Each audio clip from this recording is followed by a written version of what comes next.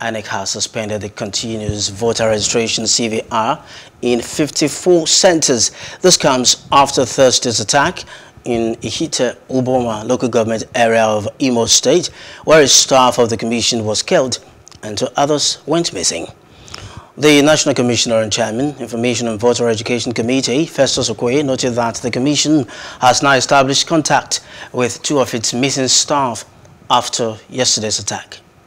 Hello, hope you enjoyed the news. Please do subscribe to our YouTube channel and don't forget to hit the notification button so you get notified about fresh news updates.